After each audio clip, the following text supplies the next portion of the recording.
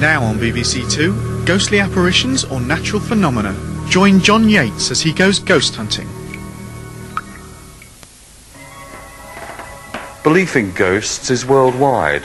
Just about every religion and culture possessing stories of the dead coming back to haunt the living.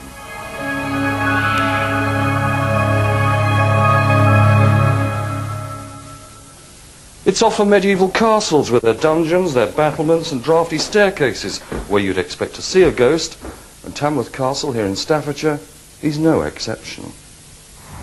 It was after the Battle of Hastings that William the Conqueror gave Tamworth Castle to Robert de Marmion for his courage on the battlefield. Marmion was less generous to the resident nuns, whom he promptly expelled.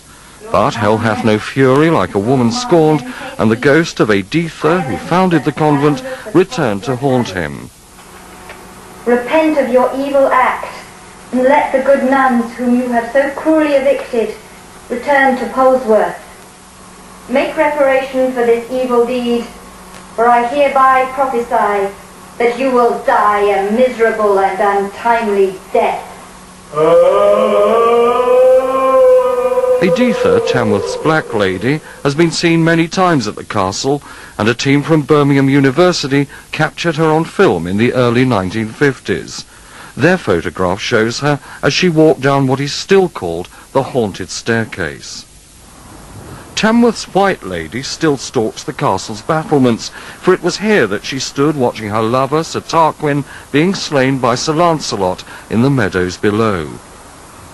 But it's more tangible ghosts who now seem to haunt the ancient building. As I opened up the Tamworth story, I went inside, and immediately I had the sensation of actually sand being thrown in my face, which makes you close your eyes. Closed my eyes, put my hands on my face, and the sand, the grains were actually stinging my face. And as I opened my eyes, in front of me, by the Gibson Canning's display, saw a large cloud of smoke, as though someone had had a cigar and moved out of the room. And then suddenly it moved fairly quickly towards the window, where it disappeared altogether. I think they're very playful. I'd been working during the day, and I also worked on the evening visits, so I'd been here roughly 16 hours. I was locking up the building very tired, and the one door into the Tamworth story it is closed by 2 hooks. Every time I walked away, these hooks flipped off and parted the door. I had to put them back on, otherwise I knew that the alarms wouldn't set. This happened several times, and I just so annoyed. In the end, I turned around and said, "Look, you lot, I've been here 16 hours, I'm tired and I want to go home. Will you just pack it in?" And this time they set. They stopped it.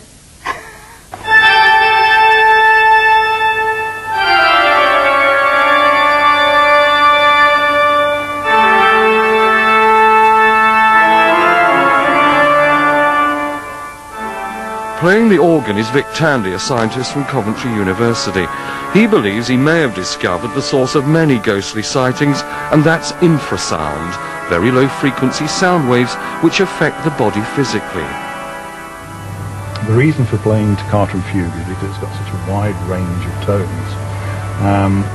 Musicians call it tone, scientists would call it frequencies. So at the top end here we've got the high frequencies, and at the low end these would be low frequencies. If we're talking about infrasound, very low frequency sound, then that would be right down here off the end of this keyboard, because there's no point in having an organ that can play low frequency sounds, because nobody can hear it, though you might feel it. Across the road from Coventry Cathedral, beneath the Tourist Information Centre, is a 14th century cellar, the basement of a fine house once owned by Benedictine monks. You get to it down a long, twisting corridor, and staff working at the centre and visitors shown around the cellar have often reported a strange presence and even seen grey ladies. It was a Latvian gentleman from Riga that I brought down here, and when he got to this particular spot, he just said, "There's somebody here in front of us," and they were just sort of materialising as he looked at it, and he said, "It's a lady." And it's a lady who doesn't appear to have anything bottom part of her, but just a sort of head and shoulders. He said, "I can't believe it." and he was absolutely frozen to the spot. Vic Tandy had identified very low frequency as the source of a strange presence, a grey figure, that he'd seen in his own laboratory. Hearing about the cellar ghosts, he brought ultra-sensitive recording equipment and a spectrum analyzer to investigate further. There's been work done by NASA on the effects of infrasound. They found that it could cause disturbances of vision. It can cause people to hyperventilate. If you take that a stage further, once people start hyperventilating, they may feel as if they're having a panic attack. And it feeds itself. So we came down here and set it all up, and a peak came up exactly on 19 hertz, which was the frequency that we'd identified in the first instance. Essentially what's happening in here is that there is a natural resonance within the building, probably more to do with the corridor outside than the cellar itself. But the cellar adds the sort of spooky atmosphere that I think is part of seeing a ghost as opposed to experiencing other things. Does this explain away all ghosts? I think ghosts on photographs, half Romans that you hold a conversation with and that sort of thing, I think they must be some sort of different effect.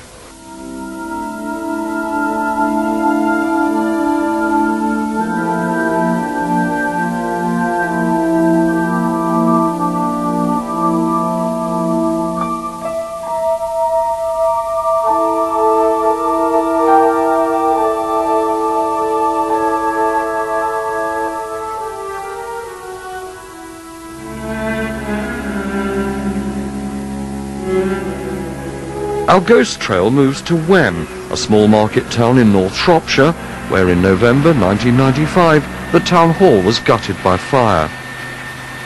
As the local fire brigade fought to contain the blaze, photographer Tony O'Reilly took some dramatic still pictures of the burning building. He developed some the next day, but it was weeks later that he printed another roll, only to reveal what looked like a figure at the top of the town hall fire escape. When did you realise they weren't ordinary pictures? Well, I took two cameras with me. The first camera I took all the films. The second camera, I took so many of them, and I had some pictures of the family as well. I didn't expose them until 20 months after, and that was when I found this image on the film. What was your immediate reaction when you realised there was something strange on that? Well, I knew there was something there that shouldn't be there. So what I did, I got in touch with the Shropshire Star. They came and interviewed me, took some pictures, and then we got the negatives and the picture sent off to, I think it's Kodak, and they had it analysed and they couldn't find nothing wrong with it. Interest was further increased when local historians pointed out that Wem's previous town hall had also burnt down when, back in 1677, a young girl had been careless with a lighted candle. It could be the ghost of Jane Cherm, who started the fire of Wem in 1677. And it's a good possibility, because the site of the fire of Wem back in 1677 was about 50 or 60 yards on the other side of the town hall. Still photographs can and have been faked, but what about video evidence? Belgrave Hall in Leicester was the 18th century home of industrialist John Ellis, who lived here with his daughters. Now a museum, it was 5 o'clock in the morning on December the 23rd, 1998, that the hall's security cameras recorded something odd outside the building. We're not in the business of trying to fool the public into thinking that there are ghosts at Belgrave Hall. So what I did was to take the tape, ask around the country experts to look at the tape, and we got a selection of results from that, ranging from moths to plastic bags to ghosts. And I'm happy, personally, that the image on the tape is a leaf. But that doesn't explain what's going on inside the house. We've had two positive sightings of a Victorian lady. We've had noises, smells, and other activities like that. So really what we're doing now is investigating what these sightings could be. At the end of the day, I have a very open mind. I'd like to think there was a ghost in Belgrave Hall. And so Stuart called in the ghost hunters, and on Friday the 13th of October we joined a group from the Association for the Scientific Study of Anomalous Phenomena, ASAP for short. Well, good evening everybody, thanks very much for coming. I want to welcome West Midlands Ghost Club and the Black Country Paranormal Society. Looking to all of it. Enjoy yourselves, and let's hope we can scientifically prove something. Is it a good idea if we synchronise watches? I think so, yes. Oh, weather forecast, by the way. ASAP try to coordinate all aspects of the paranormal, from ghost and poltergeist hauntings to UFO and big cat sightings. They've been here before for their all-night vigils, each of which lasts for 45 intense minutes. They use a range of detection devices, from basic tape recorders to infrared cameras and motion-sensitive alarms. Belgrave is such a good site that tonight's group leader has given it a nickname. Initially, tongue-in-cheek, I call it the Belgrave Triangle, purely because of the church, the house and the pub are situated in a particular area, very close to each other, and the world's media got on to that, so I'm left holding the baby, so to speak. But we do try and keep an objective view and a scientific approach to the subject. We try and find natural explanations to things first and foremost. And what we are left with is sorting the wheat from the chaff, so to speak. Even then we can't say that it is from a discarnate source, or that it is a ghost or that type of phenomena.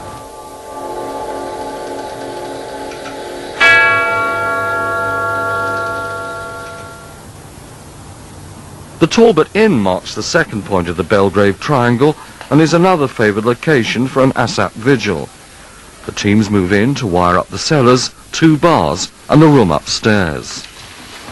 Many hundreds of years ago, Red Hill, which is only about 5 minutes walk from us, was a gallows, and this would have been the last call for anybody who was going to be hung there. Instead of your last meal, it would be your last drink. There's quite a bit of reported phenomena here. One of the things that we're particularly interested to try and record are footsteps and the sounds of movement noises that come from upstairs when there's no one there. So tonight what we're going to do is set up the contact mic actually onto the ceiling itself in the bar area, and hopefully if these sounds reoccur we'll be able to record them. We have looked into the history of the pub, and the pub was originally 3 stories.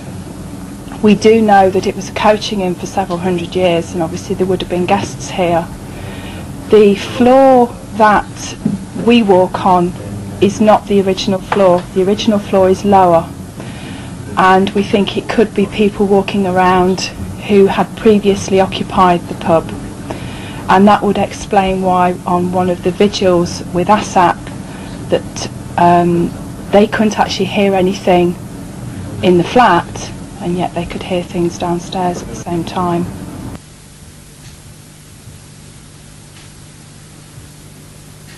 While the vigil continues in the Talbot, another group make their way to the final point of the Belgrave Triangle, St Peter's Church. Things happen, of course, here in the churchyard, certainly Belgrave Hall and the public house, the Talbot.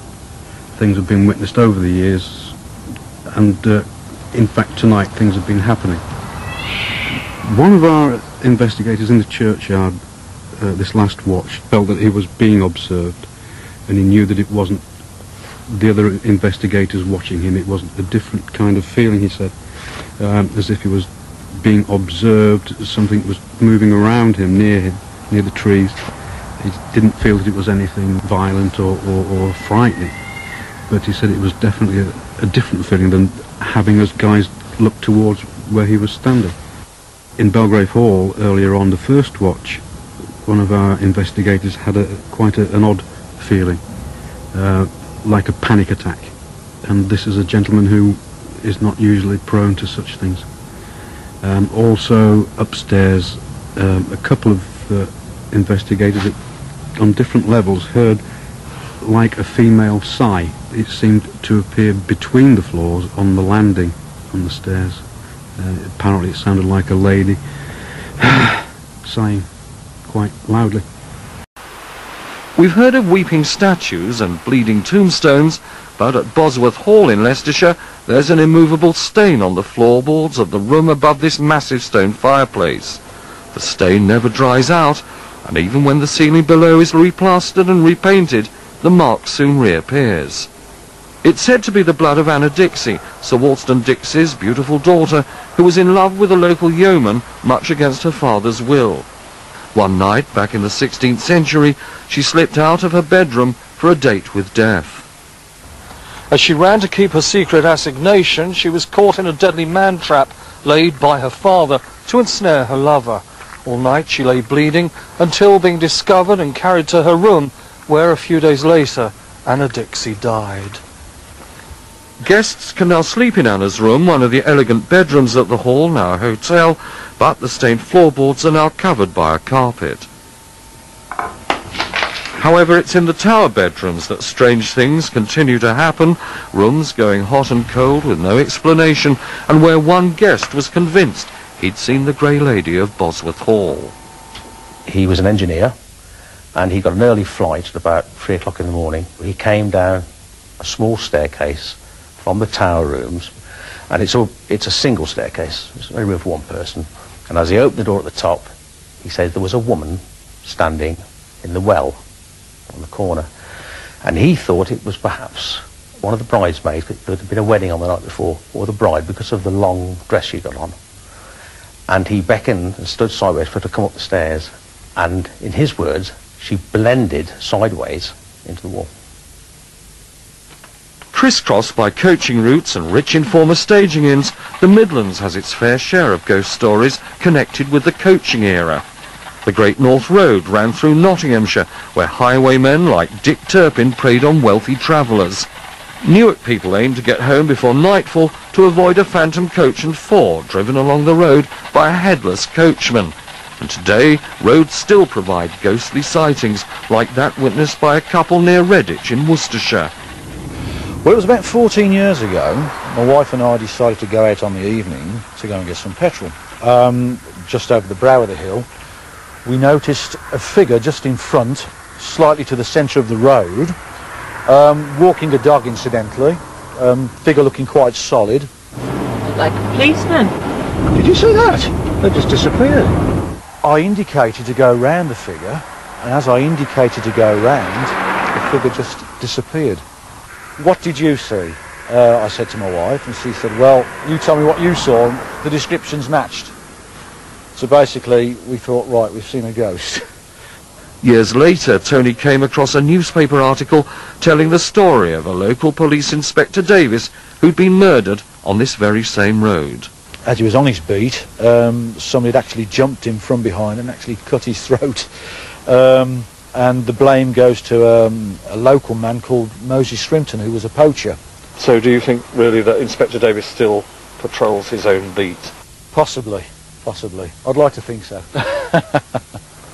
I've come to Studley in Warwickshire to some former needlemakers' cottages where there appears to be a playful little poltergeist. Most of the things that have happened are mischievous. They're pranks that a small child might do. They're not harmful. It's quite a benevolent sort of thing, and it's just the sort of thing a small child would do. It wasn't really until we started work on upstairs here that we got a lot more peculiar things happening. Came in one morning as normal, switched all the lights on, and I found 2 handprints of a small child on the glass on the chiller. Knowing full well that I'd cleaned it the night before I went, and we'd had no children actually in the coffee shop the day before. Nothing particularly had bothered me before that point, and I just couldn't understand why I should have 2 small children's handprints. Ghostly handprints on the counter are one thing, but what about flying carrot cakes? I was sitting with my bank manager one day up here, and the cake just flew off the shelf, off the work surface in its box, a few feet onto the floor. And there was no one else up here but the 2 of us. And the bank manager said, "Did you see that?" And I said, "Yes." And he promptly got up and left. In the southeast of Warwickshire is the long ridge of Edge Hill, site of the first battle of the English Civil War. 1,500 men were slaughtered here in 1642, and it's produced one of the best documented ghost stories of all time. On Christmas Eve that year, farm labourers and workers returning home looked up to see the very same battle being reenacted in the sky.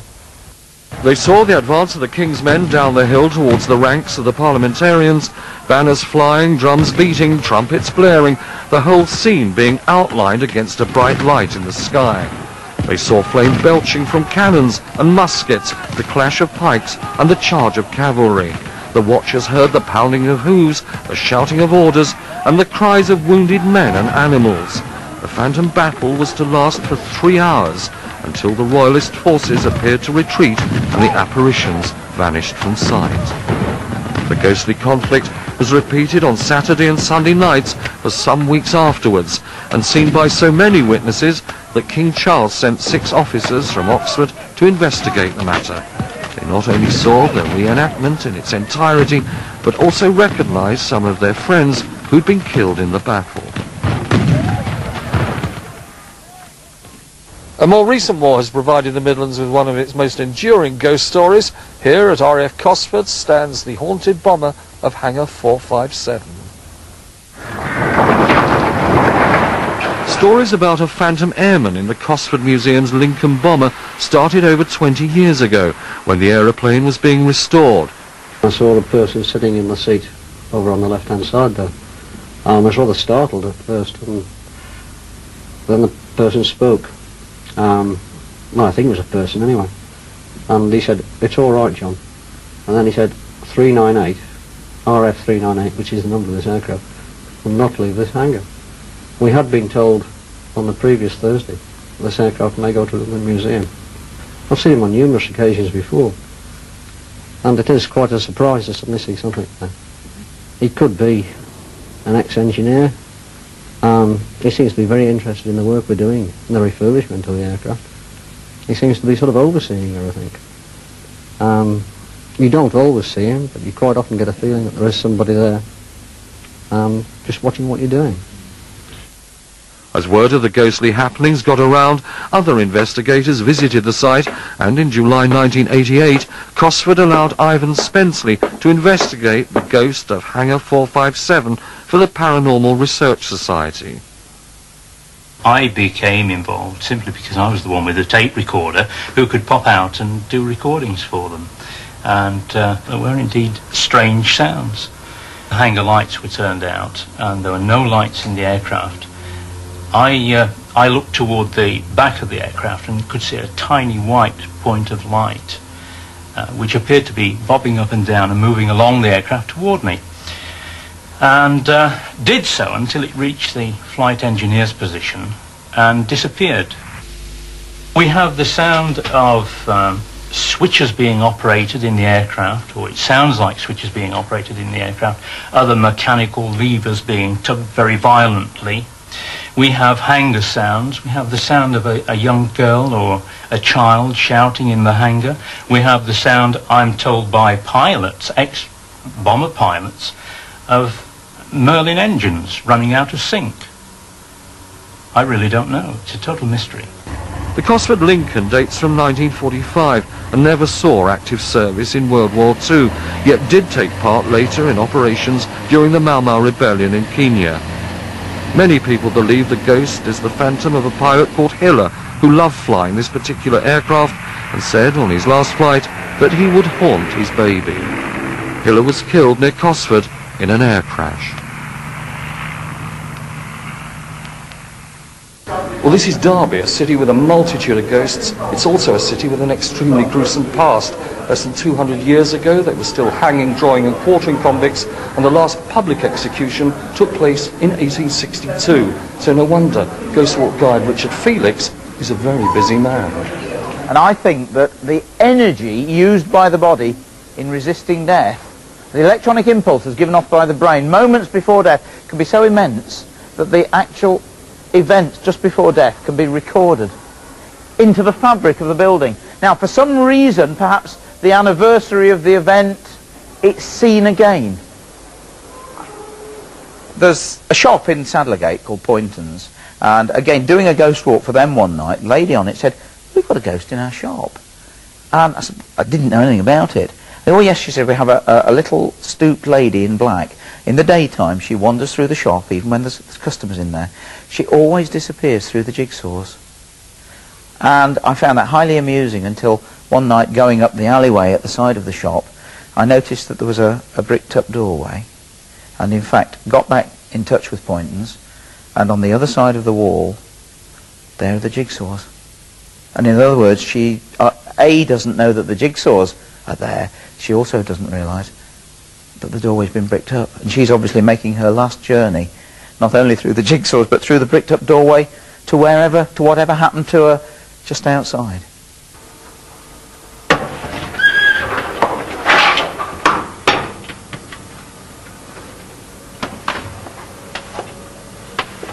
Mind the first step, it's a bit steep. And you've got all that. I'm not telling you nothing anymore. You were in front of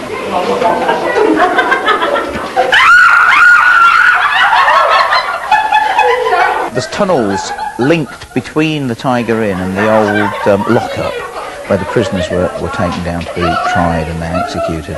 And a few years ago there was a little boy seen underneath the Royal Bank of Scotland. They were demolishing the old building, and a workman was clearing up, looked into the hole that had appeared, and he could see into the cellar. And sitting on the floor of the cellar was a little boy of about 6, wearing rags. The chap actually spoke to him and said to him words like, "What are you doing here, little boy?" And the little boy spoke to him, said, "I live here," and vanished. That was 27 years ago. And he still plays havoc with the Royal Bank of Scotland, even to this day. The lift operates itself, coffee cups move, papers float, and he's very fond of the £5 weights. He skims them across the counter of the bank and they take off. He does not move, I can assure you. Rubbish.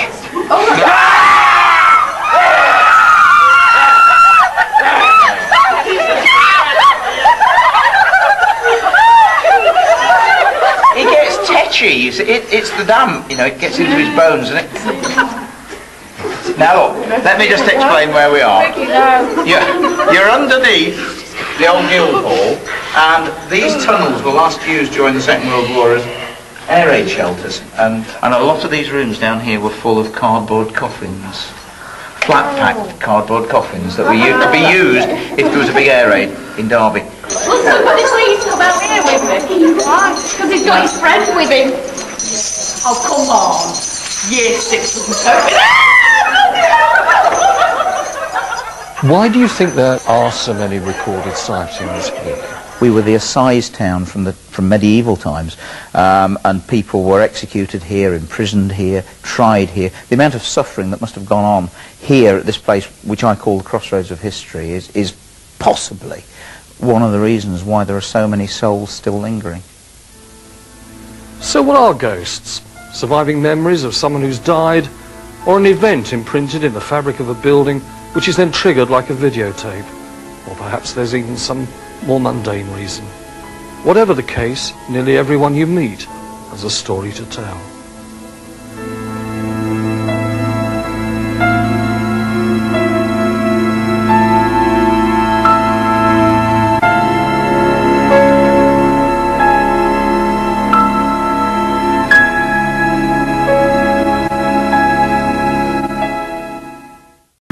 Now on BBC Two, ghostly apparitions or natural phenomena. Join John Yates as he goes ghost hunting. Belief in ghosts is worldwide. Just about every religion and culture possessing stories of the dead coming back to haunt the living.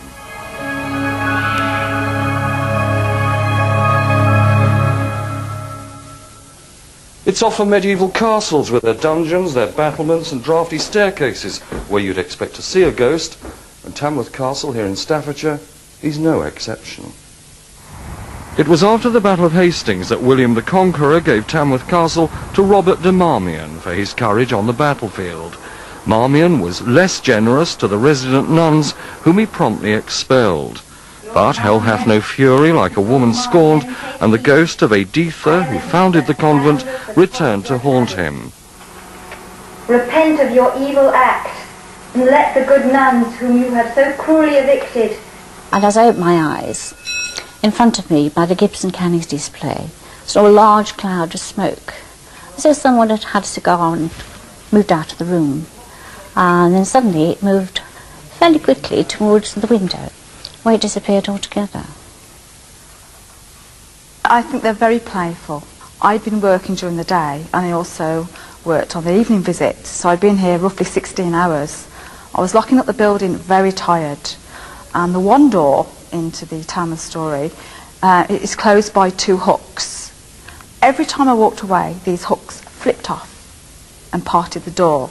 I had to put them back on, otherwise I knew that the alarms wouldn't set. This happened several times, and I just so annoyed. In the end, I turned around and said, "Look, you lot, I've been here 16 hours, I'm tired and I want to go home. Will you just pack it in?"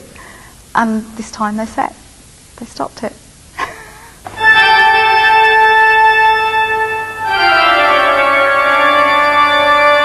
Return to Polesworth.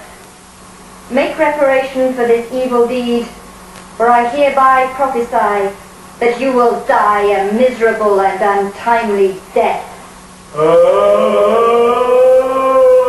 Editha, Tamworth's Black Lady, has been seen many times at the castle, and a team from Birmingham University captured her on film in the early 1950s.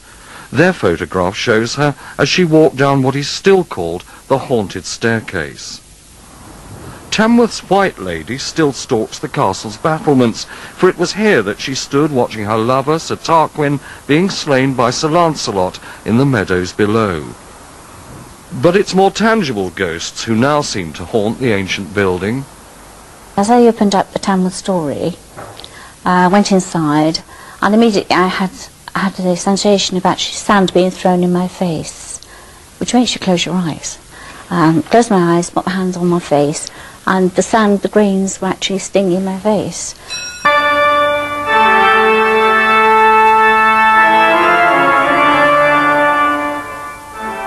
Playing the organ is Vic Tandy, a scientist from Coventry University.